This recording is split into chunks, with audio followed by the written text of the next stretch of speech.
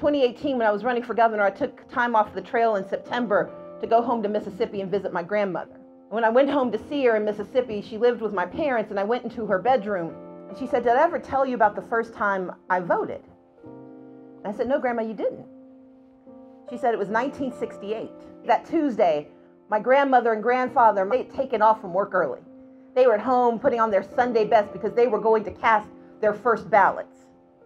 My grandfather called for her from the front room. He said, "Wilter, it's time to go."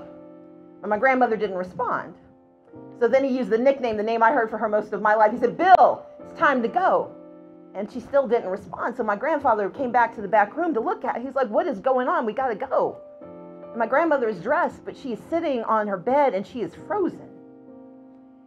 And my grandfather says, "What's wrong?" She's like, "I don't want to go."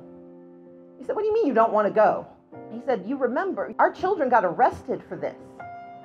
I fought in 2 wars, World War II and the Korean War, for democracy abroad that I was denied when I got home. We marched for this. Why do you mean you don't want to go?" And she said, "I'm afraid." But I wasn't afraid of the guns or the hoses. I wasn't afraid of the dogs or the billy club, Stacey. I was afraid of the power.